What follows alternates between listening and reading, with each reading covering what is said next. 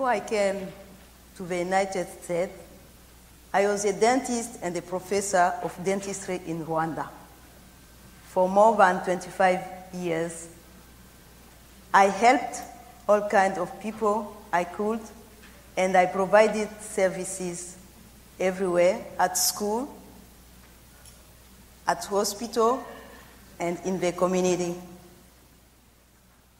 But there were other situations in my life as well.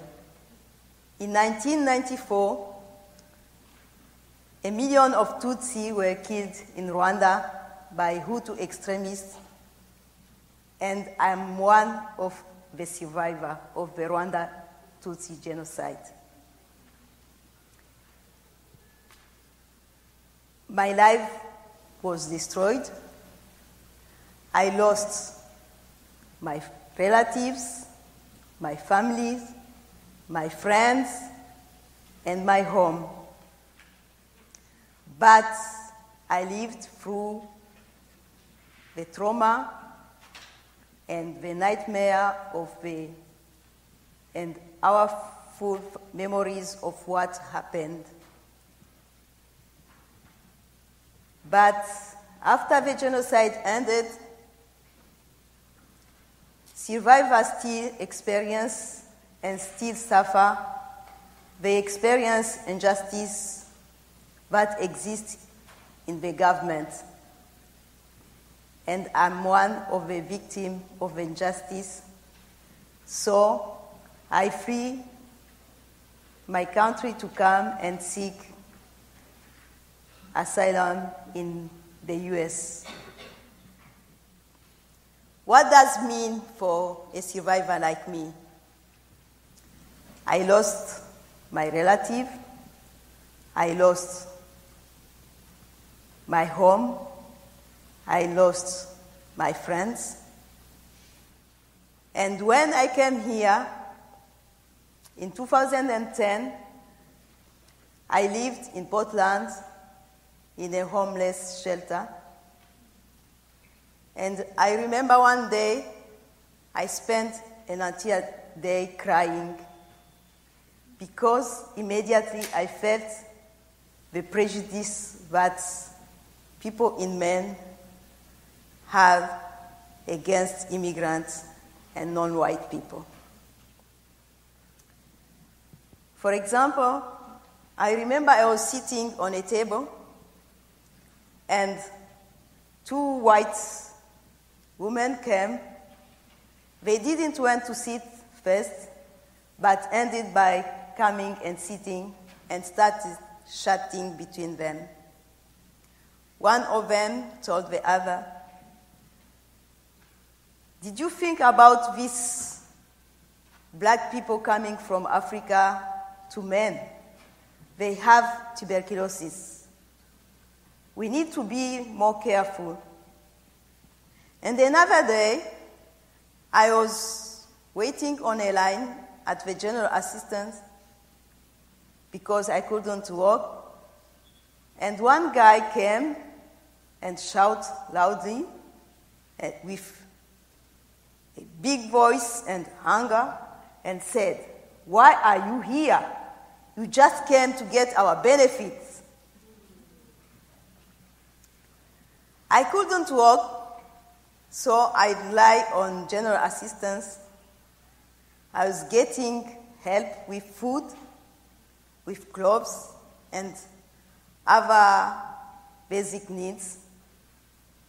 But I felt I was losing some values like my self-respect, my dignity.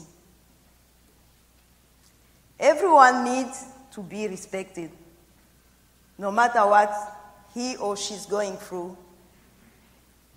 If you are immigrant or non-white person or a refugee, or everybody deserves respect. Then I used to try to struggle to find life in Maine. I went through the process of asylum. I am very thankful because I could get a lawyer through ILAP for free who took my case, and I was able to apply for asylum before the 1-year deadline for our asylum application. Back home, I have some special holidays were very hard for me because living in Rwanda, I spent Christmas time with my children, my family, my relative. We usually have a big gathering, and our door was open for everybody. People will come in, we will share our food, we will dance together, and my home was full of joy. Yet, my first Christmas in Maine was so hard. Nobody knows me. I have met some people at church in the community, but no one invited me to their home. I stayed in my cold apartment. I cooked food, but I couldn't eat. It was so hard because I was not used to spend Christmas alone.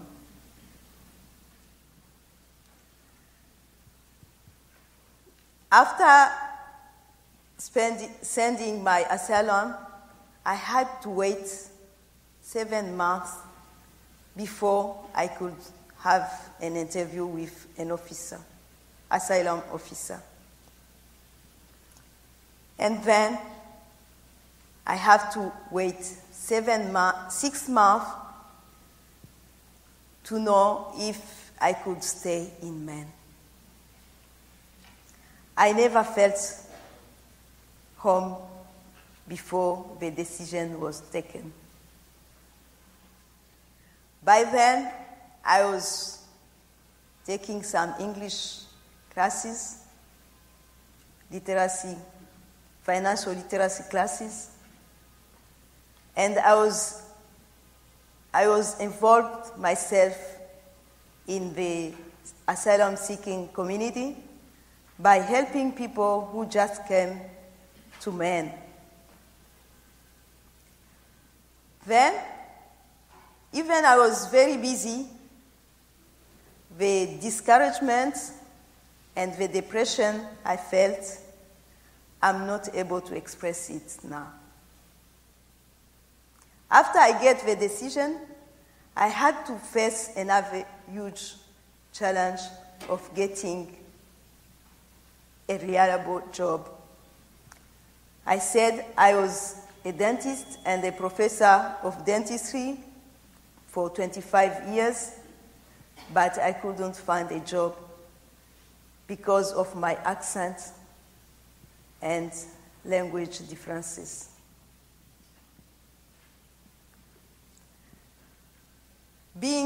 After I get my asylum decision, I felt I could live in Maine, and I chose Maine as my home.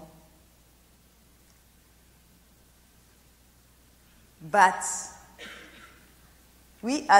I'm very thankful because the U.S. government gave me the permission to stay here and to allow me to live free. But we as asylees would like to ask you people in Maine to think about the process could be faster so we could have a sense of home again after fleeing our home because of violence. And I would like to ask you to understand that behind every asylum seeker, there is a powerful person with a powerful story of what someone gave up and someone he has to live. All of us, we would like to live in Maine and to feel home. Making home take time to everyone. Thank you.